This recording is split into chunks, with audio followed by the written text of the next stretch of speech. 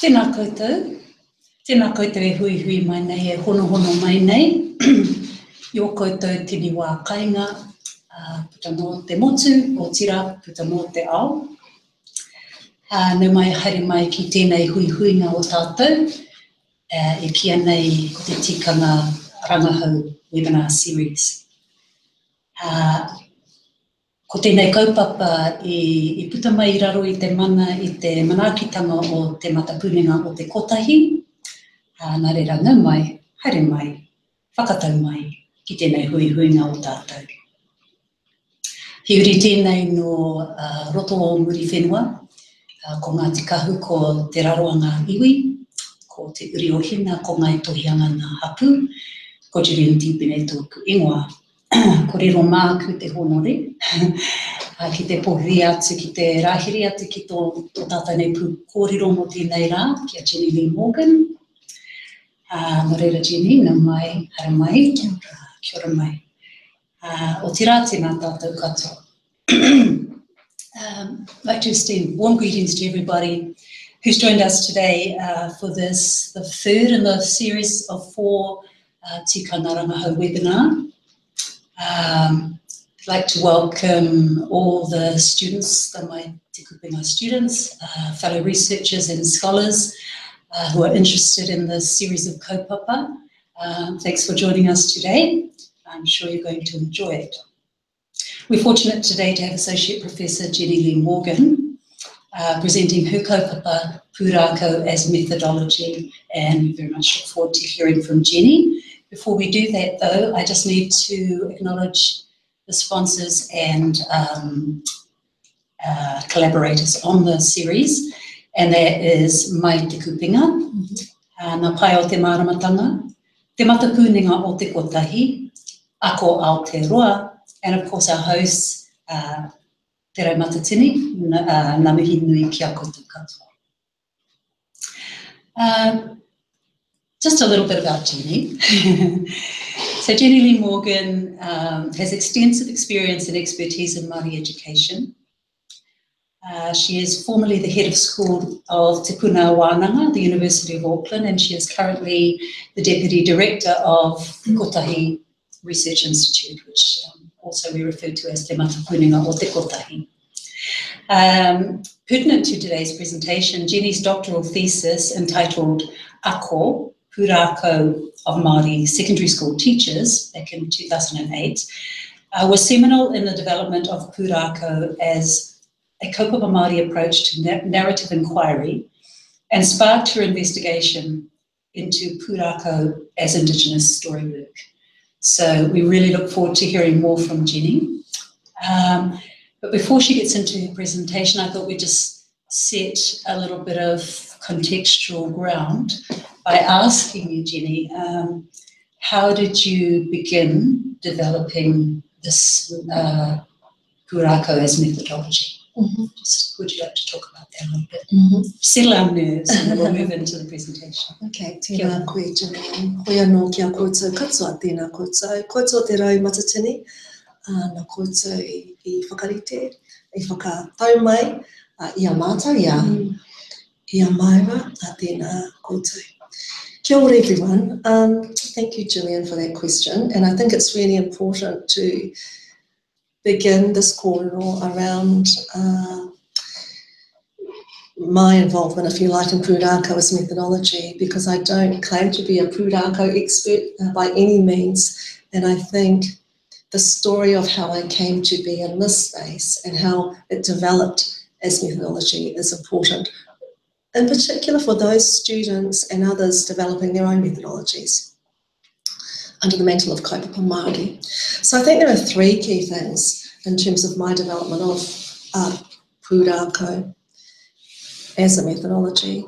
The first, and it really links to Leonie and Linda's prior kōrero in these webinars, which was around contributing to kaupapa Māori theory and kaupapa Māori research. And so when I began my doctoral thesis at the University of Auckland in the early 1990s, Linda Smith, Graham Smith, Leonie, Connie Jenkins,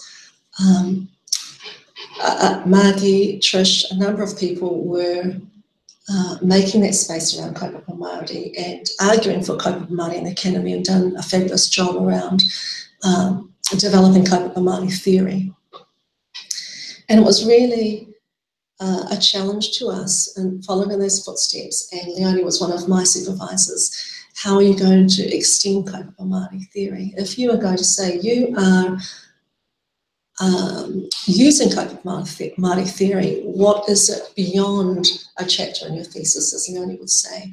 What is it beyond doing this theoretical groundwork of kaupapa Māori theory and then turning to reverting back to Western methods? Not that they said there was anything wrong with that, but there was a real challenge to think about what did we contribute to kaupapa Māori. And I think in particular to Leonie's kōrero in the webinar about our right to claim knowledge, and that challenge for us to enact through methodology, through research, kaupapa Māori. I also reflect on what Linda said about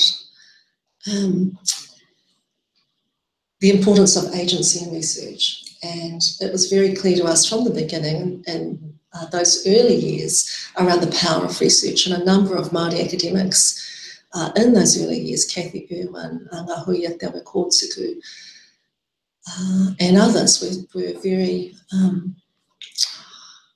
overt in talking about the power of research and the significance of research to redistribute resources, to frame things differently, etc. So, you know, I was really encouraged, if you like, by those people at that time to think about what does it mean to enact kaupapa Māori in my research. And I just come out of my master's work, and my master's work had looked at Māori Chinese, being Māori Chinese, and how that was significant in schooling. So what did it mean to be Māori Chinese, and how did schools manage our identity, if you like? And I'd used oral history method there. And so I sort of dabbled in narrative inquiry, and I'd come to see that there were some really big gaps in that method. And I think back to an interview that I did with my father at the time. So I'd gone to my dad and I'd said, Dad, I'm thinking about doing my master's thesis about Māori Chinese and Māori Chinese experiences in schooling.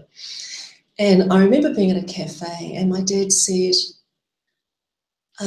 wow, that's really great. And he just launched into this very powerful story about being Māori Chinese, and how a number of things that happened to him at school that had a huge impact on how he saw himself, whether he joined kapahaka, whether he was in the margins, how he saw himself in Chinese gardens, and some very painful stories. And in that exchange, there was lots of learning and reflection for me. And in the process of writing those stories up, using an oral history method, I found that the stories really fell flat, that it didn't encapsulate that wairua, that mamae, the things that weren't said, the things that were in the body language, through the words. If we're just looking at words, then there's a whole lot of things that are unsaid. So it started me thinking, when I came to my doctoral thesis, about how do I start to ensure that those things are there in a story, that are there when we're talking to each other. So that was one of the reasons I came to think about Pūrākau.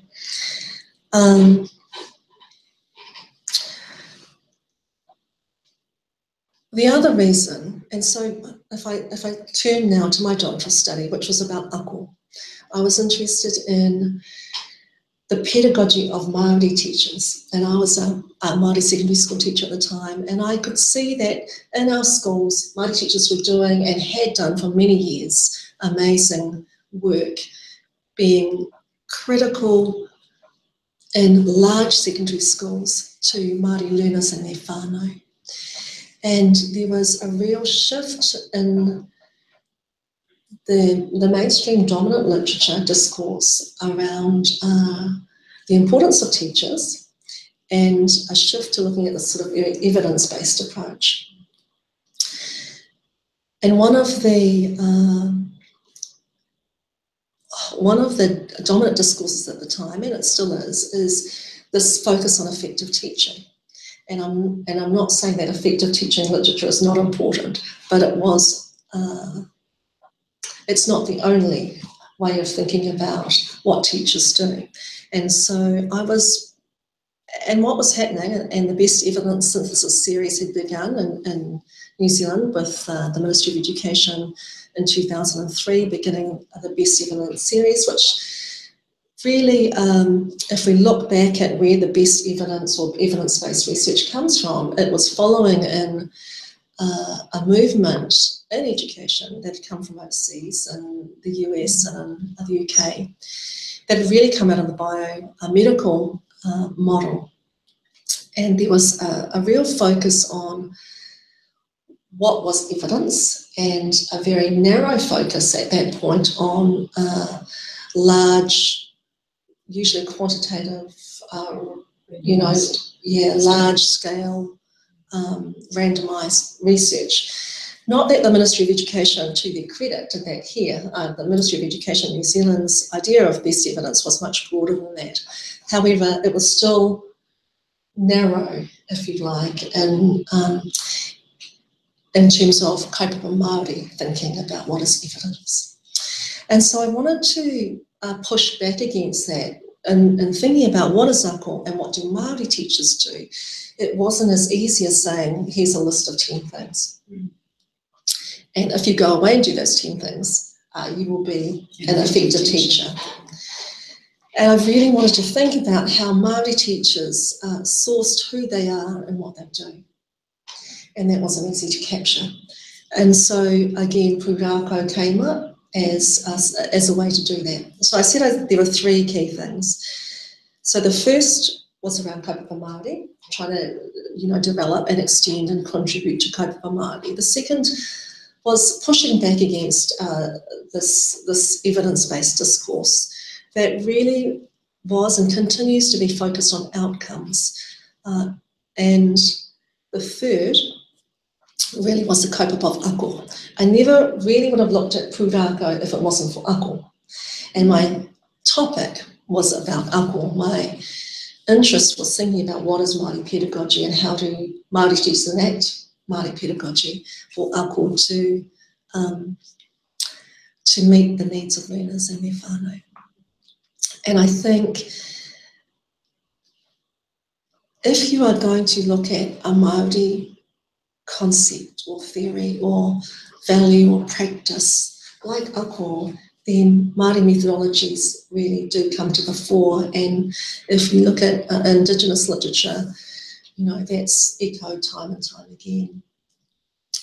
So I was trying to flesh out what was ako, and Pūrākau as a pedagogy really connected with ako at that time. So my coming to Pūrākau as a methodology came via that pathway, if you like. Okay.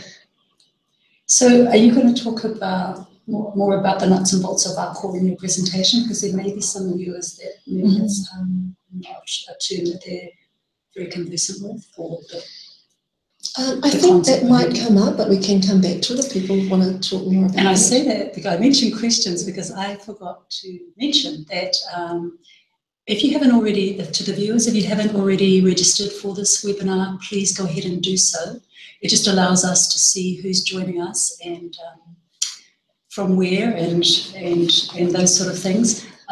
Also, if you have questions that come up during the webinar, please send them either by email. If you'll see that when you register, there'll be a facility for you to send it via email. Otherwise, just add it to the live chat, and we'll try to address them as we go, as they're relevant, or else we'll have a for sure have a question and answer session toward the end where we can address some of those questions. It was my realising that I'd forgotten to do that they asked the question. Yeah. So, are you ready, Jen, to go into your presentation? Should we do that? Okay, kia ora. So if we go to the first PowerPoint, I've just, on this PowerPoint, you'll see Joanne Archibald's name and a reference to her book, Indigenous Storywork, Educating the Heart, Mind, Body and Spirit. And Joanne was really a leader in this Indigenous storywork movement, and her work really encouraged me to explore Pūrākau as methodology.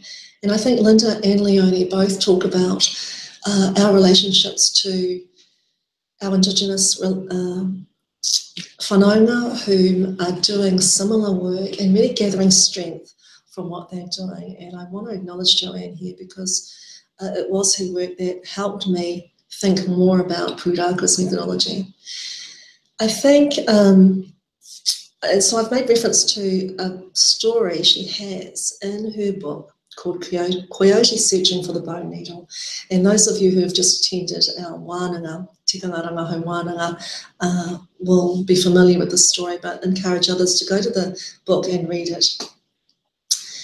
And it's a very powerful story. And without giving it away, because I do encourage you to go and read it, it was really pivotal for Joanne in thinking about the connection between Indigenous theory and Indigenous methodology.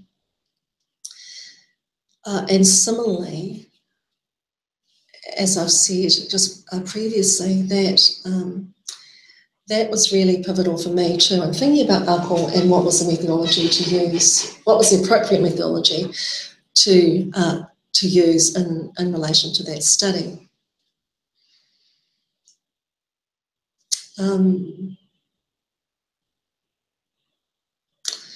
So Joanne's, I'm sorry, I'm just thinking about whether to talk about the story a little bit more to, perhaps I'll just talk about, I won't talk about the story, but I'll talk to the point of the story and her work, which brings me to the point I want to make, and that is the need to do some real decolonisation around the methodologies we want to use, even if they are our traditional methodologies.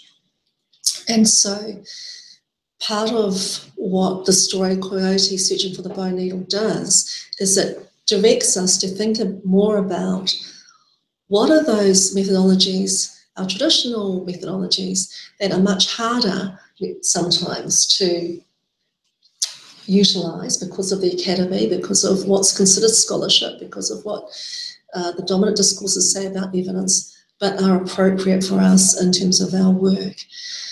And similarly, I thought many times when I was doing my doctoral thesis, should I do Pūrākau? Because at that point in time, no one was using it in terms of a method or methodology. So Pūrākau absolutely had been used in a number of fields, and I talk about that in my doctoral thesis. But in terms of methodology, it hadn't quite got there yet. And, over the years, because it took me many years to do my thesis, I sort of thought, oh, why don't I do case study? Why don't I do something that was already done and easy to do? But I think Joanne's story here, Coyote Searching for the Bone Needle, helped me think about, really going to those places that were difficult, but more relevant and more appropriate for us. Joanne's work, this book hadn't come out at the time I did my thesis, but her PhD thesis was really instrumental in my thinking. So if we go to the next slide.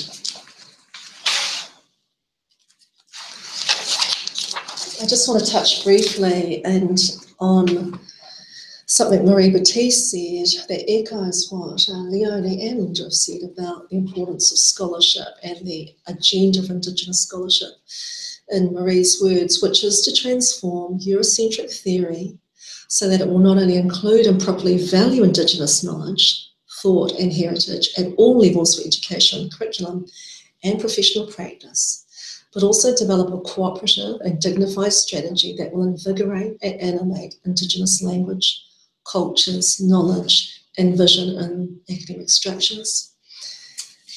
I thought this was really critical because it didn't just push us to use Pūrākau as a methodology or method to collect the things that we might normally collect. And Linda makes this point really strongly in the last webinar, that if we are, that kaupapa Māori reframes everything about the research space, not just the methodology, if you like, but the question, the need to be transformative, the need to exercise agency, the political nature of kaupapa Māori research. And so I just wanted to include Marie's quote here, because I think that last part of the quote that asks us to remember the point of our scholarship. So it's not just about making academic room, if you like, or space in the academy. It's actually to do research that makes a difference. And she's referred to animate Indigenous language, cultures, knowledge and vision. So it's a large agenda. Next slide. So in the development of Pūrākau as decolonising methodology, it was really important for me to think about how do we understand Pūrākau now? What happened to our Pūrākau over the years? And we began by talking about how I got into Pūrākau, because it wasn't a linear development. It wasn't that one day I read a Pūrākau and thought, oh, this is wonderful, I'm going to use it as methodology. It doesn't, it doesn't exist in a vacuum. It exists in within, this whole space of how our stories are being told. And Ani Nakaire's work, her master's thesis, and in particular, was really critical in my thinking about the way that Pūrākau were documented, were captured in those early years by those ethnographers, anthropologists, and our stories were changed and transformed to, disrupt our ways of seeing the world. And Ani talks about the devastating impact, and you can see in her title of her thesis, The Balance Destroyed, and she talks in particular around the gender relations.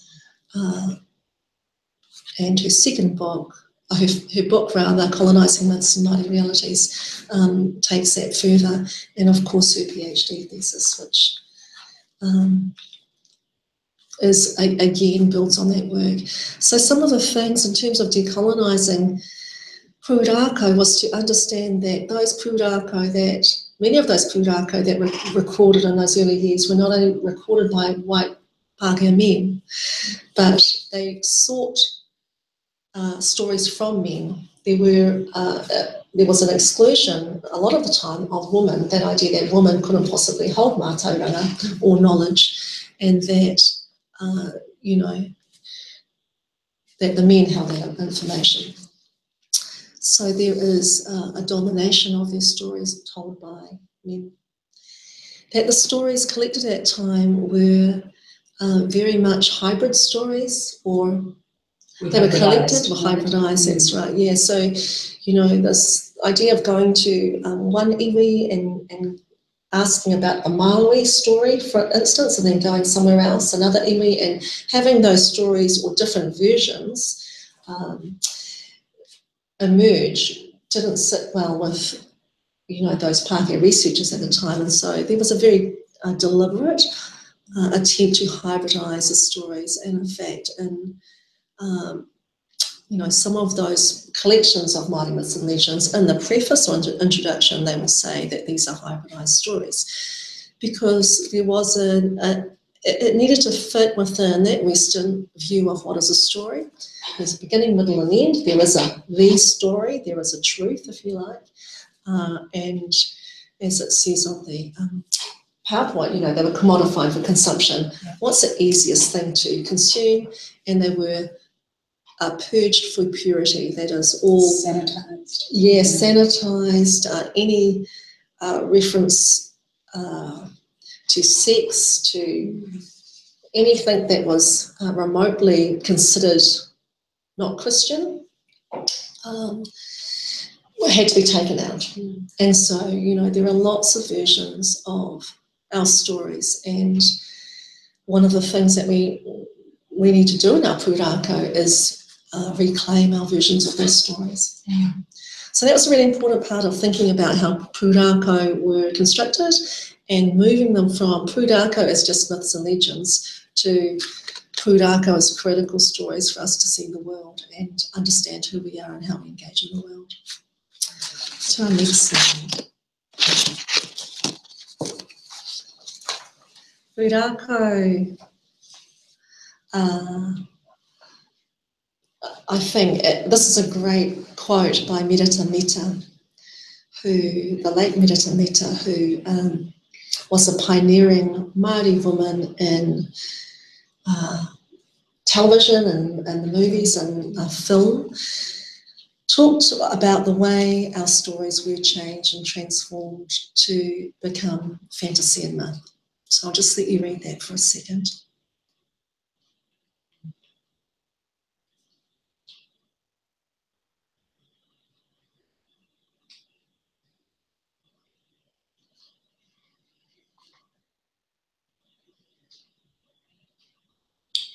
So Merita recognised the way in which not only the stories were transformed, but the power of storytelling. And so I think it's just important to remember the way stories are framed, the importance of story, the importance of the way we tell the story, what we focus on, and to understand that we need to be critically think about the way our stories have been produced in the past. If we go to the next slide, I just want to talk a little bit about the theorisation of Pūrākau. So moving from this development methodology, and I'm really spending quite a lot of time talking about the development, because I think for those of you out there who are thinking about kaupapa Māori methodologies and wanting to, contribute to kaupapa Māori and create and extend your own methodologies, this is an example. Pūrākau isn't here because it's the only method or methodology. It's here as an example of a way a methodology can be developed. So one of the first things I talked about was the decolonisation of our idea of what Pūrākau is, and the second is theorising te Pūrākau or Pūrākau. And it's been wonderful over the years to have had wānanga with groups of people about, you know, what does Pūrākau tell us? The word Pūrākau, the memory of this word, tell us about how important Pūrākau were in our lives. And it's no coincidence that Pūrākau, the word Pūrākau, is the word for story in our world. And so people have a whole lot of ways of thinking about Pūrākau. What does Pūrākau mean? I've put here te Pūrākau is one way of thinking about it. And this really came from my work and my discussions with Professor Weremu Doherty, and we were writing our doctoral theses at the same time, and so we engaged in lots of great kōrero.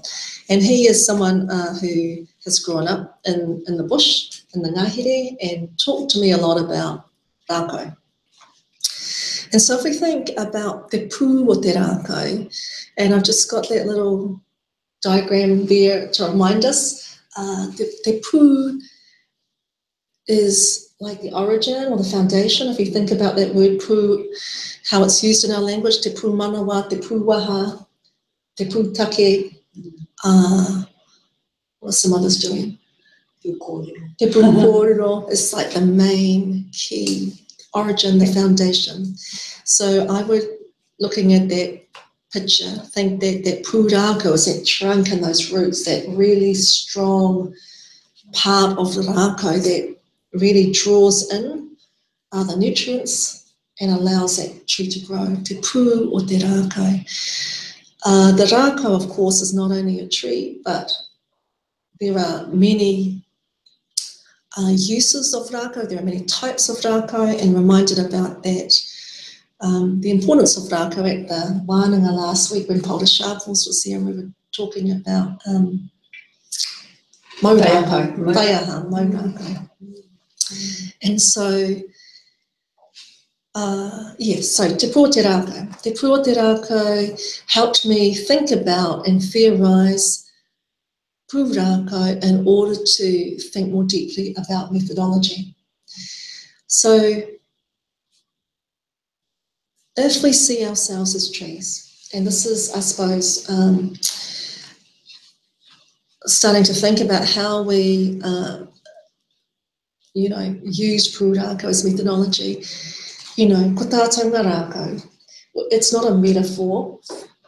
Trees are not a metaphor for us. We are the trees. Tāne mahuta, tāne whakapiripiri. Then how do Pūrākau enable us as trees to grow? How important are stories? How important are these stories of our world in terms of us growing, in terms of us thriving and nurturing other trees? So you start to think more deeply about how critical Pūrākau are. Pūrākau are not just stories. They're not just myths and legends, fiction, fantasy, fables, vignettes, but they're really critical to our understanding of the world. They are te pū o te rākau. So, and I've just included the next slide. And where they're rooted. What are they rooted in? Yeah. Of te ngahere as a reminder of where the Pūrākau live. So we think about our Māori rākau, and ngahere again gives us a clue about how we understand our story. So ngahere being ngā being the, here being binds, is the things that bind us together. And if you look at our bush, our trees live together. They're all connected. They actually don't grow very well by themselves. They need each other to grow. So te pū o te rākau sits amongst and thrives within other rākau. So I've been thinking about trees as I drove down from Tāmaki to Waikato this morning, and was looking at all the non-native trees and thinking about who planted those trees and why are they there, and why are they in that straight line. And I think that those are really good things to reflect on and thinking about Pūrākau. And who planted that Pūrākau? Why is it there? Who planted that story? Who is trying to grow this new story, if you like? Where are our native rākau in relation to these rākau? Why did one of the first things that colonisation do actually cut down all our bush and plant, Roses. Rearrange, that's right, rearrange our terrain and our landscape. And that, Pūrākau are really, the stories of our land, the stories in our land. So Pūrākau have real, and lots of people have talked about the theory of Pūrākau from that word Pūrākau in really complex and exciting ways. And I've just begun a research project on Pūrākau. We've been talking to a number of Meki Kaumātua and people using Pūrākau, and the number of meanings that are brought to Pūrākau and how they are used is just really diverse and extremely complex and multiple. So I should have said, for those people who have come to our webinar thinking, oh gosh, you know, it's great, I'm going to listen to this Pūrākau webinar and be able to go off and use Pūrākau really quickly, maybe a little bit disappointed, because I think, you know, partly what I want to do is scope the methodology, provide a scope of what Pūrākau is, and Linda said in her last webinar, kaupapa Māori, researchers often want to say, how do you do it? How do you do kaupapa Māori? How do you do Pūrākau? Give me the 10 things so I can go and do a Pūrākau, use Pūrākau method. And ours is really to get you to think more about the why. And I think that's what I'm trying to, you know, just emphasize a little bit here. And people are going to find it frustrating, like, when is she going to get to that? Or what do I do? And so I want, and that's part of Pūrākau is pedagogy, you know, the thinking more deeply about what Pūrākau is, how does it work, how to listen to stories, how to tell stories, how to think about our stories. Yeah. Okay. So next slide.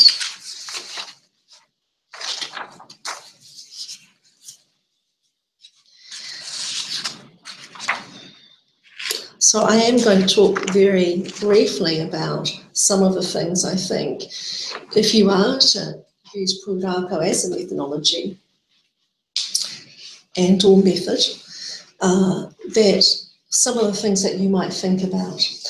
And these really come from thinking about Pūrākau in its fullness into the research context. So I've just got 4 things, but there are here as points to emphasise at this point, but of course there are many more.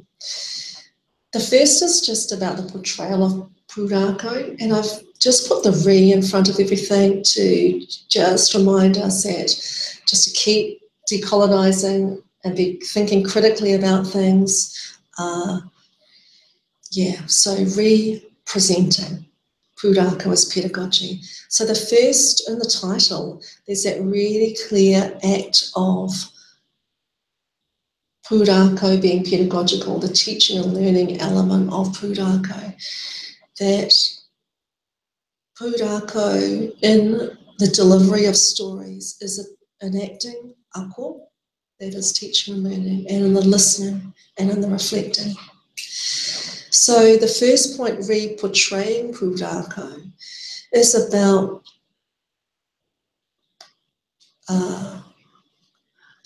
the importance of the portrayal, the importance for the storyteller to be creative, to be engaging, to be connecting with audience in a way that sparks interest, you know, that ignites a desire to listen, to learn. And often when I've done Pūrākau sessions with students, they really find their voice. Can be a really invigorating experience, because, you know, we all have Pūrākau.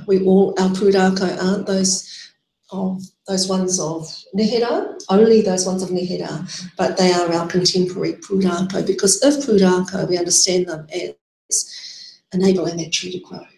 They are based on those Pūrākau from nehera, those Pūrākau of our ancestors, and our Pūrākau of today. So our portrayal is all important, because if they do not connect with our audiences of today, and our kids are watching YouTube and doing things very quickly, we have to think creatively into that space. How do we continue to portray our Pūrākau in engaging ways? So I encourage us to not get stuck in a particular way of thinking our Pūrākau has to be delivered, but that there are pedagogical elements that Pūrākau need to hold to, and that it is a challenge of those delivering those Pūrākau to portray those Pūrākau in ways that are engaging and fit for that audience. The second point, recreating Pūrākau as political. This element draws on the ethical, if you like, considerations of Pūrākau. That is thinking more deeply into whose Pūrākau is it? How do I, what is the accountability back to that Pūrākau teller? Whose story have I engaged? Who does it belong to? Am I the person to tell this Pūrākau? What right have I got to tell this Pūrākau? And to think about the ethics. And Linda talked a lot about that in the last webinar, that those ethics are always present as a kaupapa Māori researcher. Who's, and I'm thinking about a research project I'm involved in at the moment, and there are a number of Pūrākau at this one marae. And those Pūrākau are all quite different, but they're the same story. They belong to the story of a marae. Mm-hmm. So how do we negotiate those Pūrākau and the way they're told with each other? One of the things that I think Pūrākau offers is a transparency around the story that's been told and your ability and your responsibility to retell that Pūrākau in a way that fits the audience, but is true to the messages that are held there. As opposed to often a narrative inquiry, we said, we're co-constructing the story and we're checking in with the person and we give them back their transcript and they sign it off and now we're power sharing. And I don't think it's quite as simple as that. And when we as researchers know we are shaping those stories for a particular purpose, and other Māori researchers have written about that in the past. So Pūrākau has a transparency about it that says, actually, you are adding another branch to the rākau, and it's your responsibility to add that branch and to grow this tree in a way that continues to transform. You don't necessarily have to keep it exactly as it was told to you if that story is not going to work in the next context. So I think there's some political things that are raised there. Retelling Pūrākau's provocation speaks to this notion that our stories don't fit to this beginning, middle and end like necessarily like Western stories do. That in fact, when I first started thinking about Pūrākau, one kaumātua said to me, in terms of ako, it's really important that Pūrākau feed the person enough for them not to be full, but enough to come back to want to eat more, to give them this sort of delicious taste, that they want more. Like my kids like chocolate, they can't wait till the next opportunity to eat chocolate. So how do you provoke a response that keeps them engaged? That keeps them engaged, but wanting to learn more. So Pūrākau should provoke a response. Should provoke a response that may be intellectually, it may be emotionally, it may be spiritually, it may be physically. People laugh, they cry, and that provocation might not be there and then. And this is one of the things that tries to speak back to the evidence-based discourse, is that ako, teaching and learning, Pūrākau, isn't sort of input in and then output and straight away, that you can't measure that output often quickly, that it might be 5 years or 10 years later. So Pūrākau's provocation. And then that last one is restoring Pūrākau as powerful, is really recognising how important our stories are and claiming those stories to be important, claiming our language, our stories as valid, our stories as evidence. Our word is important, and I think we've got used to this environment where everything's written in contracts now, and if I don't sign it, or if I don't write it in the book, therefore it's not important, or this hasn't been written before, so therefore it's not valid. Coming back to those things that we know, and really listening, learning to listen, learning to learn, learning to tell our stories in ways that our tupuna always envisaged them to be told. I know I've been talking for a long time. Yeah, it's all good. I don't know, how's our time going? We've done this a long time. Because you've only got a couple more I've only got a slides, couple more slides, so shall I I just... think so. I didn't see any feed yet for questions, so we'll carry on. So if we go to the next slide then, I just wanted to acknowledge the fabulous work that's been done in Pūrākau methodology and method, and I've just got some examples of students who have been working in Pūrākau. Jolie Sipi Hama, Kīwai Boewa, which is a really exciting work, and she's just finished her doctoral thesis, kia ora Jolie, using Pūrākau to research 6 generations of her whānau and look at the importance of naming. And I think I'm really excited about her work, as I am with Hayley Cavino's work towards a method of belonging, contextualising gender violence in Māori worlds. Hayley's work is very powerful. It's about really about using Pūrākau as healing, and it's a very brave piece of work. And I would encourage people who are interested in Pūrākau, and these ones that I've got here are quite different, and yeah, so fabulous piece of work. Hayley, Tanya Cliff, who these are 2 master's theses, looking at those students with high and complex needs, and Tanya's from Te Arawa, and quite a strong Te Arawa Pūrākau coming through her work and her stories of her students, and Barbara Mawati, Pūrākau Māori Leadership in Mainstream Schools. Barbara's from Ngāti Hine, and currently a secondary school teacher. And yeah, and of course Carwyn's work, Carwyn Jones, he's a lawyer and used Pūrākau as a way to think more deeply about legal systems and Māori legal systems. And so some really, exciting work to be done, that's being done in Pūrākau, and of course there are many more. But just to put those up there for people who are interested and who want to look at some examples if you're doing your master's or PhD thesis at the moment. And so I thought, Jillian, might be good to just to come to you and talk about your experience in Pūrākau, or the work that you've been doing. Yeah, okay.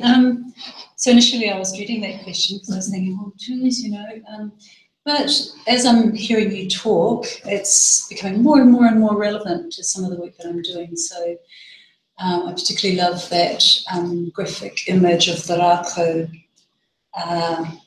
connected, and the transformation that takes place as a tree grows, and the idea of not being isolated, but being at its best when it's surrounded by other rākau.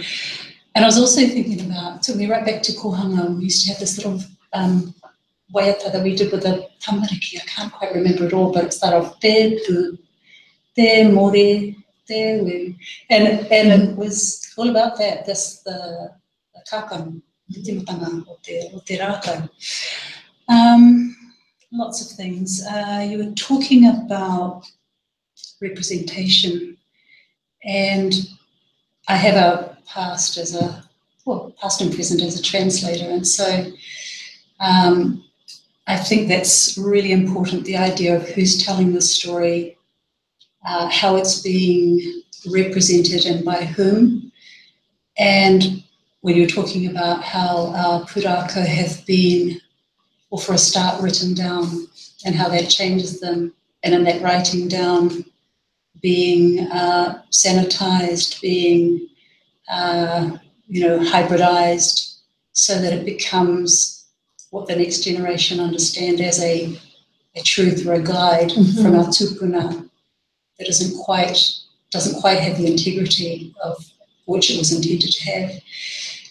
So all those things are coming up for me.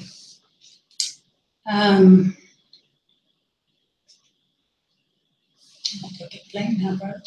So we were talking about how those people would use Pūrākau, and perhaps you have used a Pūrākau in your work, and you're just sharing how that's been. And to continue down that track, but I've gone back. So also, I know what I just wanted to talk about when you talked about things like sex and anything that was considered non-Christian not being acceptable and being erased. So predominantly the work that I'm doing at the moment is looking at what we're calling Mātauranga Māori representations of sexuality. And why that's important is because we want rangatahi who are needing to know, have information around how to be strong in the world, how to be safe in the world, how to negotiate that pathway to living their true gender identity and their sexual identity. We want them to have ideas that are, or information that's coming from a Mātauranga Māori base as opposed to Western representations of that, which, in the sexuality education area tend to be focused on things like consent, so sexual violence, focus on the dis-ease around sexuality, which we don't think is a really healthy way to look at it. We have much more beautiful representations of sexuality, hard to find. So what you were talking about makes my job quite hard. It's hard to find those fragments of Mātauranga Māori, of Pūrākau, that still use the words that we make them searchable for a start, but also make them relevant. So I know Timothy Karetsu talks about one particular passage where it talks about a young man who was killed in a battle, and that young man who was sexual with this woman and that man. So that gives us a clue into how our tupuna looked at diverse sexuality. It was an everyday normality, it wasn't stigmatized, it wasn't denigrated. So that's a really great information for our rangatahi to have. But in the representation of that particular part of a waiata in this book that it was found in, they had changed aitia, which is sexual, to awhitia, which is embrace. So, I suppose it's a watering down of the original intention. So, it's making it more palatable, I guess, from an English Christian perspective. So, it's for me, it's encouraging to know that there are these fragments and they're worth seeking out. But there's an awful lot that's been lost or erased, and it's. And I think you raise this idea that Pūrākau can exist and should exist aside our other methodologies, that is more tetea, whakatauki. I know Naomi Simmons' PhD thesis, and she also used Pūrākau, but she also used wānanga, and I think there's real exciting potential in bringing those things together because they don't exist by themselves. And in fact, as I said, Pūrākau came out of the engagement with ako. And if we look back to Rangimari Pere's work around ako, remember Te Wheke, and it had a whole range of concepts, practices, principles that made up ako. So too, I think we make up Pūrākau, if you like. So Pūrākau aren't, I don't see them as, neat, tidy little packages that are separate from more te whakatauki and those things, although they're different, so that they actually work together. So when you are hearing someone tell a Pūrākau, they might break into more te, or they might begin, or they might do a whole range of things. So I think, for those of you who are looking at Pūrākau, you don't have to be limited by that approach, like I can't look at whakatauki, or I can't bring in these things. It is about how we... I see them almost as part of the same. More teatea tells a story. I don't see that bigger difference between Pūrākau and a lot of those writings that have been left to us. Going to go to question and answer? Okay. All right. Oh, here's one for you. How does Pūrākau as a methodology compare with Joseph Campbell's Hmong myth and his theses in The Hero's Journey? Yeah, I'm not really familiar with Joseph Campbell's work, so I'm not sure if I can answer that question. Yes, let's not answer that question in case I make a big mess of it. I vaguely know it, but I don't want to do that in case I get it completely wrong. How do I manage the referencing requirements and cite sources for this methodological approach? How do I manage referencing requirements and cite sources? Most Pūrākau are referenceable, and yes, otherwise you're interviewing someone or capturing a story. That's right.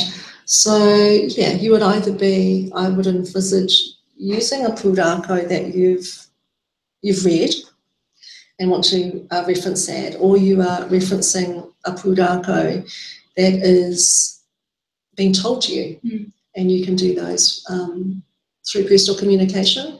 You can do that in terms of your own interviewing and becoming part of the study itself. So, or if it's on the web, I mean, I just think it's just the usual ways we would reference someone speaking. Ana, me pēhea te whakataunaki, aroha mai, me pēhea e whakataunaki ai te kaupapa rangahau o te Pūrākau kia arohia e ngā whariwānanga o te motu, huri no te ao. Ko tīmata pia, te rā horonga, te rā toronga o tō Yeah, I think so. I think, what we're arguing is that Pūrākau is evidence that Pūrākau offer a way of humanising, if you like, a lot of our issues. Particularly our contemporary issues. They complexify, they tell about the multiple levels of experience in Pūrākau, in people's experiences. And I think the more people use Pūrākau in various ways, the more space that's created. And I think that's why it's important to use our language, and it came up in Linda and Leonie's Corner all about holding on to saying it's a Pūrākau. And I think actually one of the slides that I had coming up next, which you could just put on as an example,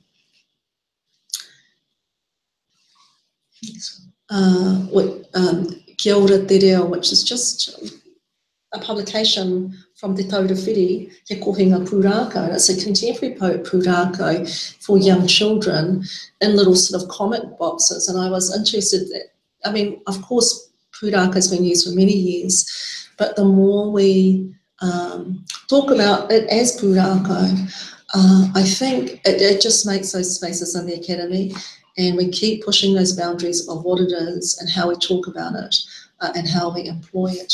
I don't know if that answers the question. I think so. I was just thinking how when I first began to learn te reo Māori and Pūrākau was presented to me as like a distinction between Pūrākau and pakiwaitara. So pakiwaitara more everyday kind of stories, maybe a bit more maho, and then Pūrākau were more sort of deep, complex, had that ako characteristic. And so I guess what I'm seeing here is this sort of blurring of the distinction. Yeah, I mean, in my discussions with people, there's definitely different views of what is Pūrākau, whether Pūrākau and Paki are the same. Some people think that they are. Some people think they're quite different. And there is it seems to me, some people believe Pūrākau are those ones, the more esoteric Pūrākau, if you like. And some people think Pūrākau cover the gamut of those contemporary stories right through.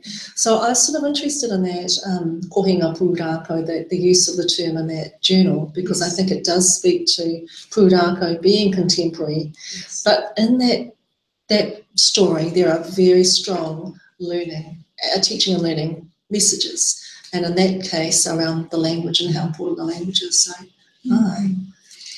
Okay, maue te kaupapa te Pūrākau e kawe e kōrero, a kamutu nōwai te mana ki te whakakōrero I ngā Pūrākau. Well, it's a little bit like what we've just been talking about, really.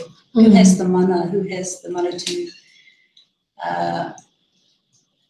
to make Pūrākau, to bring them, to recover them, to retell them, I think we all do. Yeah. I think, our Pūrākau, if we think about those ones that are well known, Rangi and Papa, we all tell those Pūrākau in ways that connect with us. And as children, our kids retell our Pūrākau through pictures and through their own language and where they're at. And as we grow to understand the depth of those Pūrākau, we retell them in ways that make sense for us. I think in the domain of research, if you're using Pūrākau to tell contemporary stories, then of course there is that negotiation with the original teller of the story and the very transparent way in which you want to craft this into a Pūrākau. So there is some, for instance, learning, and we haven't got time probably to go into this in terms of the method, but learning to listen to a Pūrākau. Because Pūrākau is not all about the telling. Pūrākau is in ako, it's actually the listening that's really critical. How do you listen to a Pūrākau? And even before that, how do you create the space in which the Pūrākau can be told? What is the relationship that needs to be established for that Pūrākau to be told? Because therein lies an important part of which Pūrākau you are told. Are you ready for that Pūrākau? And Jillian Archibald talks a lot about, having an open heart, and our kaumātua and our elders knowing that the right time to tell that Pūrākau. So a Pūrākau methodology, and this is probably what I'm trying to speak to in terms of the scope, is huge. It's thinking about, are you ready to hear the story when the person wants to share their experiences with you? Are you the one to take the story? And there's a lot of things going on in that space.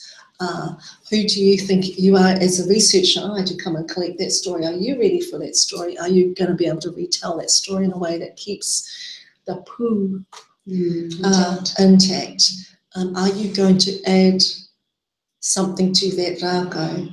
One of the things that I didn't talk to in that picture of the ngahere is that our Pūrākau, in my view, need to be seen in relation to each other.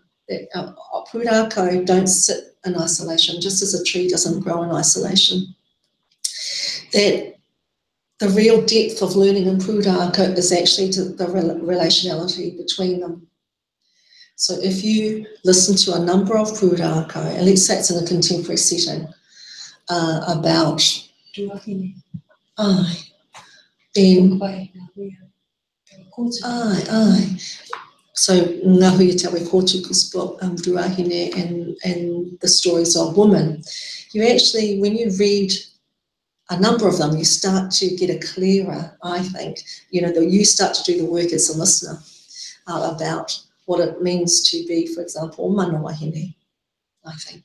And similarly, we talked about Moana Jackson's fabulous storytelling and how he utilises, I would say, contemporary Pūrākau in often his speaking presentations, and he'll present Pūrākau, well, 3 stories. He'll say, I'm telling 3 stories, and they all connect. So the depth of the Pūrākau actually come through the connection. So have we gone off that question? Well, the next one might be a little bit along those same lines. Ka hana tukunga me ngā tikanga hoki o te kaupapa rangahau Pūrākau mana mutu hoki. Small question. He hanga tukunga me ngā tikanga hoki o te kaupapa rangahau Pūrākau mana motuhake, yeah. So I think this speaks to, coming back to the beginning, our agency and our right to reclaim our knowledges, our right to say this is our Pūrākau, to define our own methods and methodologies, to go back to thinking really carefully about our tikanga, our kawa, our ritinga, our Māori, our mātauranga, and thinking about Pūrākau in the context that we're in. And it's very difficult. It's like, talking about how to do kaupapa Māori research is a bit like how to do Pūrākau. It is going to be very context driven in terms of hapu and iwi, in terms of our whenua and our connections to our whenua, in terms of who's, the audience, who's a listener, because a Pūrākau can't exist without the listener. You can tell all the Pūrākau you want, but if no one's listening to you, momo taima, so if you want to speak to your child, for instance, what are the ways of doing that hold that Pūrākau intact for them? So the methodology and the way we do use Pūrākau as research, I think, are dependent on, the purpose of your research, the people that you are working with, and the Pūrākau itself, and what work you're wanting that Pūrākau to do. And that's not to say that those Pūrākau can't sit beside, and we talked about this earlier, Jillian, other methods that, may be quantitative or, etc. So they don't have to exist in isolation. Yeah. That's it for our questions. Did you want to go on with your next slide? Yeah, I've only got a couple more. The next slide was really just an example of there are Pūrākau everywhere. And this is a little piece from our local newspaper in Auckland, Paperboy, fresh new Māori stories on the stage. Te Pou Theatre, which is in New Zealand, is running a koanga series, koanga festival, and it's exciting to see Pūrākau in a lot of domains, and actually that was partly the development of Pūrākau for me in terms of research, is that artists and playwrights and writers were using Pūrākau and in their domains, whether it be in the legal domain and in terms of our land court, now Pūrākau were being told there and crafted in particular ways to suit that purpose. And it was, and that we should be developing Pūrākau in the domain of research as well. So this was just to remind us that Pūrākau are everywhere, and really to, as researchers, for us to shift or think really critically around the shift from Pūrākau in those general spheres to Pūrākau as research or as methodology, because I do think it's different, and I do think there are some things we need to think really critically about and carefully about when we say we're going to use a Pūrākau methodology. That last slide. This last slide is a photo of the mulching that my husband and my children did on the weekend. We've been trying to clear up our property, and we have had some really tall trees that their branches need to be cut, etc.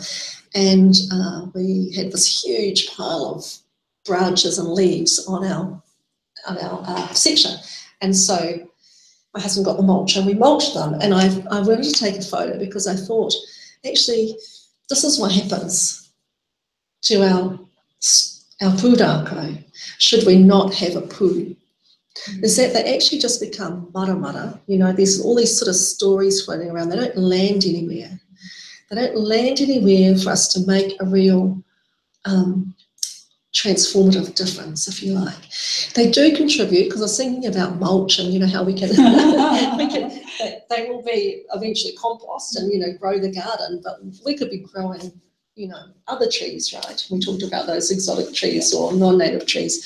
So it's really easy for our Pūrākau, as we've talked about, to be fragmented, to be rewritten, to be reinterpreted, if we cannot understand what is at te pū o te rākau. So trying to get us to think about Pūrākau in that way, that they're not just stories, that they're really critical to our growing, our understanding of ourselves as Māori. They're critical to our development, our thriving, our nurturing each other. And that, as Leonie says, when we're doing kaupapa Māori research, we have to enact our Pūrākau. And I think that, even beyond research is a really important thing, and trying to, even in our household, trying to tell stories, when we're all in a rush and the kids don't want to listen to us, they want to look at the latest YouTube video about slime or something. It has to be really captivating.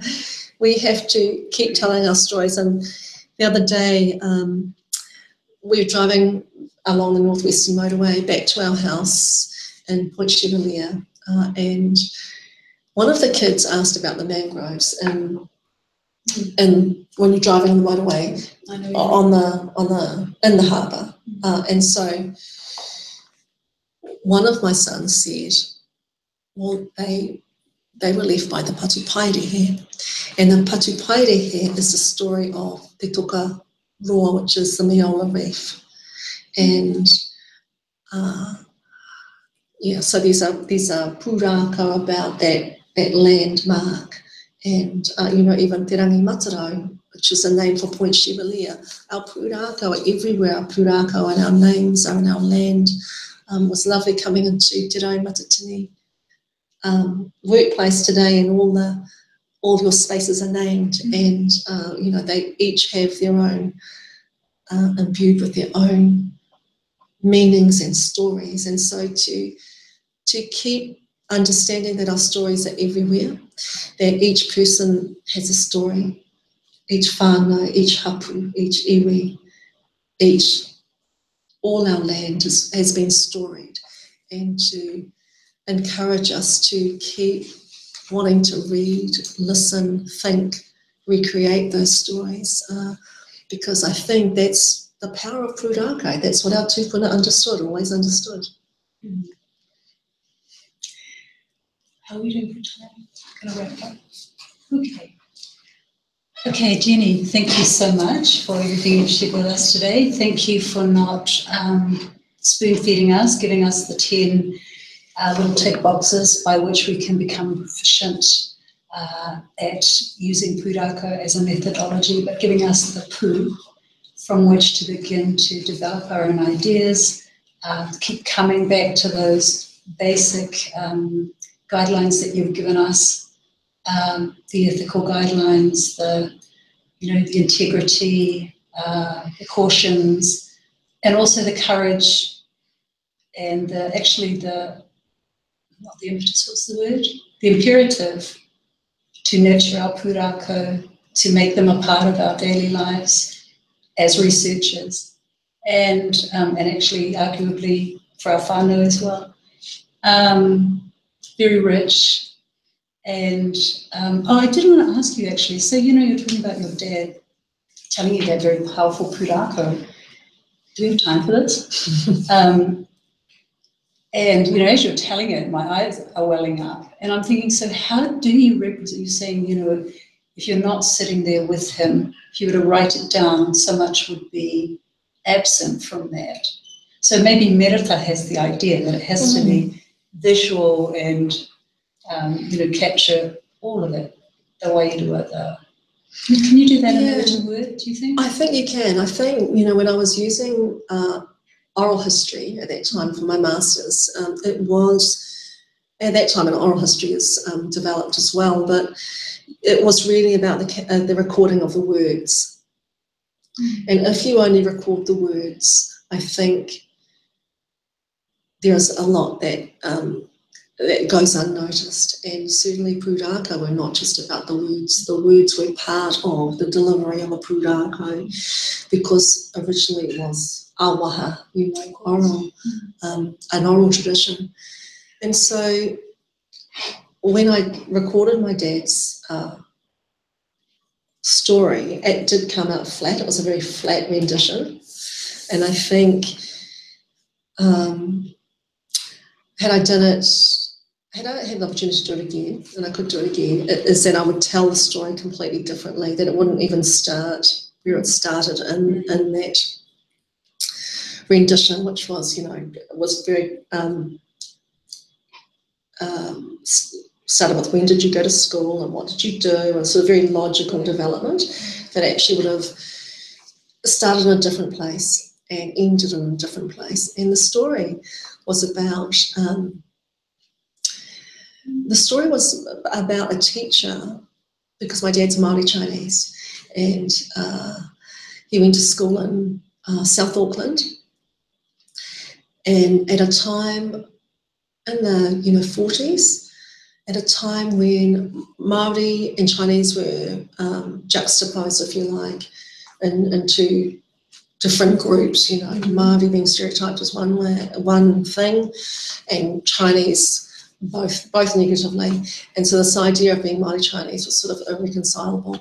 And so he talked about a teacher who never used his first name in his intermediate class his entire year and called him Wong. Just called him Wong for the whole year. And so it was a really distressing story, and something that he still remembers. And my dad's 71 now, so yeah.